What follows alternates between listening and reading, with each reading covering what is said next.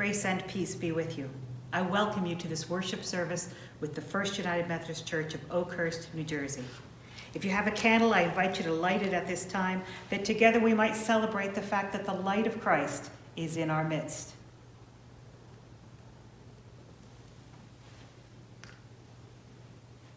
Will you join with me in the call to worship? For those whose lives are broken by distress, may the God of healing restore you. For those whose lives are broken by fear, may the God of healing restore you. For those whose lives are broken by anger, may the God of healing restore you. For those whose lives are broken by pain, may the God of healing restore you. For those whose lives are broken by illness, may the God of healing restore you. For those whose lives are broken by sin, may the God of healing restore you. Let us take this time in prayer. Lord God, your psalmist writes, I will give thanks to the Lord with my whole heart. But we confess, Lord God, that much of the time our hearts feel far from whole. Each day is filled with its own joys and sorrows, each moment beautiful and troublesome by turn. Caught up in the thorny questions of our time, our attention is pulled in 100 different directions. Uncertainty dogs our steps. The sheer number and depth of needs threatens to overwhelm us. Powerless in the face of so much suffering, fearful that no matter what or how much we do, it will never be enough, we are tempted to withdraw from you, from those around us, from ourselves. So silence the million things clamoring for our attention, great presence, that our hearts and minds may find rest in you. Today we long to be held. We long to be held not by the hateful actions we see on our televisions, not by the virus that continues to take life, not by our divisions and the things which cause us to break apart. Rather, we long to be held by your unbreakable, infinite love. We long to be held by you, that we can take a breath and step away from the chaos swirling around us. And yet we know that we too must do the work to make our community and our world a place filled with your love and your justice.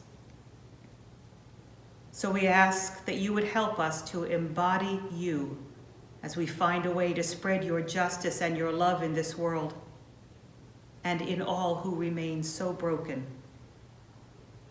Guide us, Lord, and deepen our hearts that we might make sure we are embodying your love in every action and in every word we say. And may it begin as we say the words we know by heart. Our Father, who art in heaven, hallowed be thy name. Thy kingdom come, thy will be done on earth as it is in heaven. Give us this day our daily bread, and forgive us our trespasses, as we forgive those who trespass against us. And lead us not into temptation, but deliver us from evil. For thine is the kingdom, and the power, and the glory forever. Amen.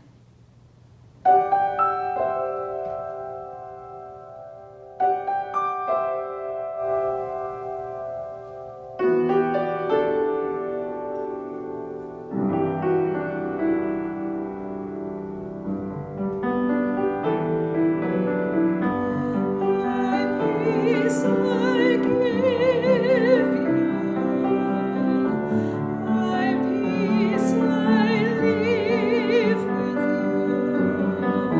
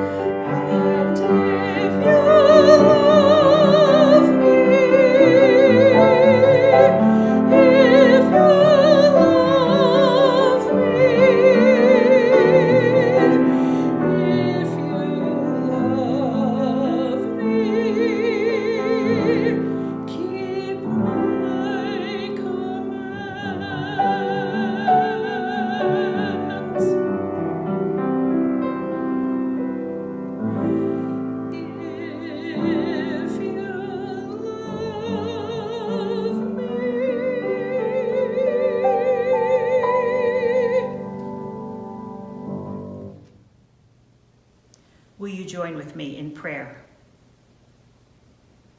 God of healing, gently touch our lives with your Spirit.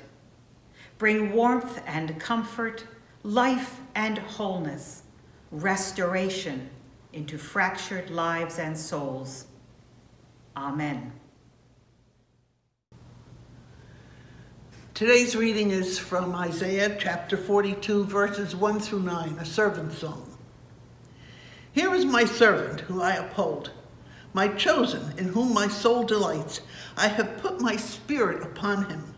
He will bring forth justice to the nations. He will not cry or lift up his voice or make it heard in the street.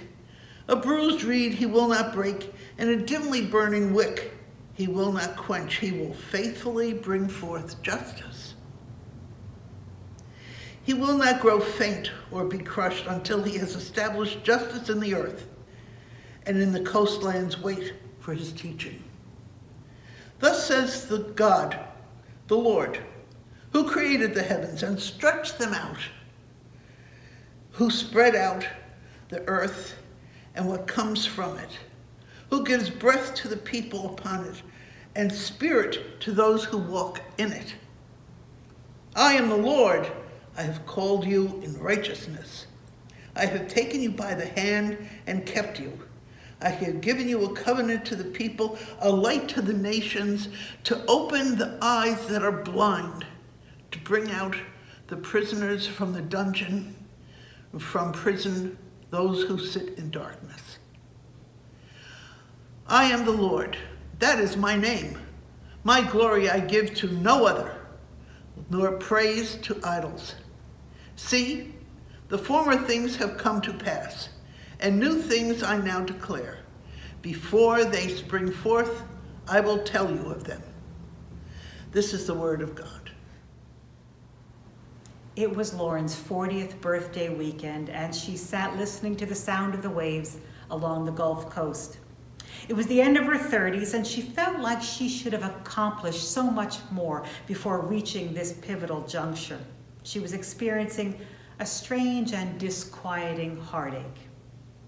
Now, according to Lauren, she calls herself of melancholic persuasion. She thinks too openly, feels too deeply, ponders too intensely on all the things. The highs and the lows of any given day kind of grind away at her.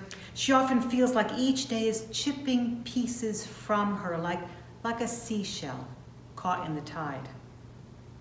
Lauren says that most days she feels more broken than whole. So on the morning of her 40th birthday, she slipped on a pair of flip-flops and made the short trek to the beach. The ocean was rough and restless under a clear blue sky. The sun was shining and her skin felt warm, and she made her way to the water's edge. God, she whispered under her breath, it's my birthday, my 40th birthday. I would very much like a little birthday gift, just something simple. She continued, I'm going to look for a seashell today on this beach. Lord, if you could send me just one shell, just one perfect, good-sized shell, that would be lovely. One perfect shell would be a great symbol for this new year on which I'm embarking, a new decade. Make this moment, this passage new, please. She felt it wasn't too much to ask, but as she began to troll the sand and the edge of the water, she could find no perfect seashells. She found tiny shells, barely the size of a thimble, that were still intact, but every shell of any real size was little more than a shard. Every time she'd come upon what appeared to be a big, beautiful shell poking out of the sand, her heart would kind of flicker with hope, and she would reach at, pull it out of the sand, only to find a chunk or a jagged piece in her hand, and her heart sank. Broken shells all around her, just broken pieces everywhere, here, there. She realized that the very sand on top of which she stood was nothing more than minuscule bits of shell, having been worn and weathered by years and years of being tossed about, until all that was left was a grainy dust to be trod upon. To her mind, she was walking on a sea of brokenness, just like herself. And that was when she heard it. Above the noise of the crashing waves, speaking to her in the very center of her being, a deep, deep whisper. A whisper that said, broken, yes, and behold, how beautiful. Broken and beautiful. Not but beautiful, not still beautiful, broken and beautiful. Brokenness was not a detraction from beauty, it was in addition to. And she cast her eyes all about, and there were shells everywhere, each of them only bits and pieces of their former whole selves. And she realized that she had asked God for a gift of perfection, and God had provided exactly what she needed, perfect beauty in imperfection. On her birthday morning, Lauren realized that in God's eyes, that which is broken also holds unparalleled beauty. And she began to gather pieces of shells, honoring their existence as she sensed God honoring hers. Each piece was wiped clean of debris and rinsed in the nearby water and tenderly secured in Lauren's pocket. Walking along the beach, she picked up as many as she could find, determined to keep each piece of this gift from God, to take them home and be reminded of God's gift of beauty in her imperfection. Friends, you and I live in a world that searches for the perfect. The perfect job, perfect body, perfect marriage, perfect health, perfect grades, perfect life, you name it. We strive for that perfect shell, and like Lauren, we keep ending up being surrounded by that which is broken and imperfect. And we come to God frustrated with our flaws and our pain and our sharp edges. We talk about God as a God of healing, and what we usually mean, even if we don't say it out loud, is, God, cure me. Take away my imperfections, my brokenness, erase my struggles, smooth my edges, and give me the perfect that I seek.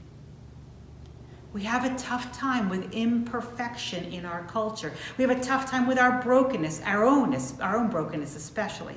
We become angry at our bodies. We become ashamed of our problems, impatient with that which we call our growing edges. Well, God relates to that brokenness so very differently. There's no anger, no shame, there's no impatience. We look at Isaiah 43, verse 3 in particular. In this passage, Isaiah is describing the way of the Lord, the way in which God's servant treats the needs of the world. And verse 3 reads, "A bruised reed God will not break, and a dimly burning wick God will not quench." Hear the tenderness in that phrase. Picture a candle flame barely hanging on. The slightest breeze will snuff it out. That wick's flame is at risk. It's not strong. It's not resilient. Well, how does God respond? God tends to it, protects it, honors it in its fragile state. Picture God cupping God's hands around that fragile wick, a dimly burning wick God will not quench. Or picture the other image in that same verse, a reed, a single stem. And it's been bruised, it's been bumped into or stepped upon, and it's limp. God doesn't toss it aside, choosing stronger, healthier, whole reeds. God tends to it, protects it, honors it in its fragile state. A bruised reed God will not break. That is God's approach to brokenness. Brokenness, imperfection, frailty is given tender care, not rejection. God cherishes that which is broken and does not disparage it in the ways that we so often do. A number of years ago, a colleague was anticipating ordination, and she was about to get her first appointment in a local church, and 1 week prior to her very first Sunday in the pulpit, she was the victim of a terrible automobile accident, which left her with permanent, life-threatening medical struggles. She is now serving a church And on one particular Sunday, some time ago, she issued an interesting invitation for an upcoming worship service. At that time, her church email blast stated, "If, in order to live and go about your regular daily routine, you need medication, injections, breathing treatments, braces, crutches, a walker, and so forth, I invite you to bring them to church this Sunday. We will learn what it is to serve as the body of Christ in broken bodies." She invited them to bring their brokenness. What would you have brought to that service? What have you brought to this service? We all walk through life at some level broken. And I state that not to be morbid, but rather because I found that in naming this truth, this very fact, it can be a freeing thing. It can be a healing thing.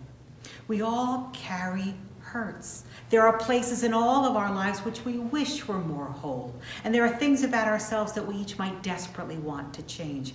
And because of the way our world treats imperfection, we think we need to hide our flaws or deny our problems or keep our wounds from each other and maybe even keeping them from God. But when we get to know God, we discover that God does not expect flawlessness from us. God doesn't turn away from our flaws and frailties saying, "Come back when you're mended." God is not on a search for a perfect shell. Rather, God holds us just as we are and invites us to look at our brokenness honestly, look at it tenderly. God holds us and shines a light of love on us that invites us to see how beautiful we are as we are. Like the light shining through stained glass windows. It makes a work of beauty out of what is in essence a collection of broken bits of glass. So God's love shines through us, letting us know how beautiful we are, how loved we are in God's arms. In other words, we realize that not only do we all share in common this state of brokenness, but even more astoundingly, God takes our brokenness and brings out beauty. A number of years ago, I was struggling with one of my own many imperfections, and I was sharing my anguish with my mother. And shortly after that conversation, she sent me a card, and the card included a quote from a Leonard Cohen song. The quote was, "Ring the bells that still can ring. Forget your perfect offering. There is a crack in everything. That's how the light gets in."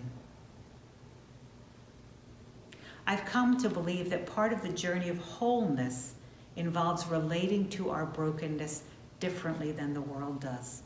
Rather than hiding it or hating it, there is healing, there is wholeness in owning the story of our brokenness, letting the light get in. What is your story of brokenness?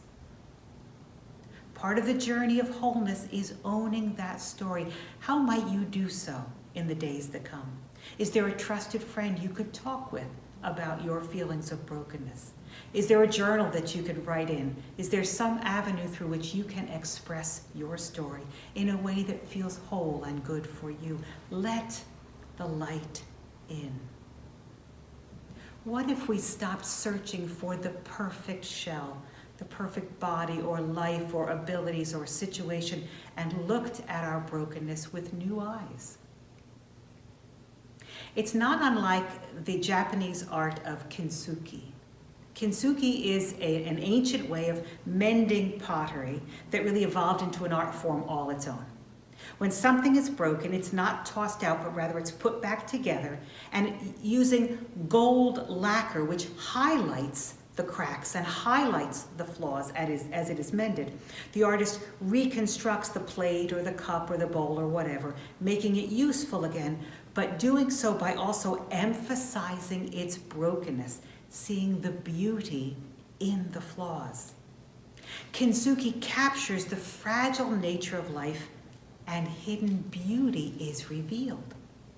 This art form holds brokenness in the way that God holds that bruised reed, so gently, so lovingly, with honor and reverence. Our artist God acknowledges that life is flawed and messy and oh so beautiful. A moment ago, I referred to one of Leonard Cohen's songs, but I suspect that most of us are even more familiar with another one of his songs, Hallelujah. Before Cohen's death, he was interviewed about that particular song, and he shared that the song emerged at one of the most broken points in his career. He was suffering from depression, and he said of the time and of the song, "I wanted to stand with those who clearly see God's holy, broken world for what it is and still find the heart to praise it." He said, "The world is full of conflicts and full of things that cannot be reconciled, but there are moments when we can embrace the whole mess, and that is what I mean when I say hallelujah."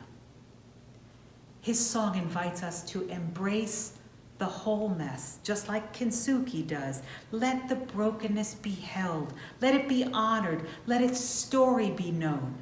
And in the owning of that story, in the honoring of our brokenness, in letting the light in, the beauty comes through. Let us pray. Lord God, help us to stay close to the cracks, to the broken places, to the places where we feel fragile and imperfect. Help us to stay close to the cracks where the light shines in and grass pushes up through concrete. Help us to stay close to the cracks where wounds open doorways to healing and wholeness and life. Amen. We receive the benediction. In your brokenness, may God grant you beauty. Amen.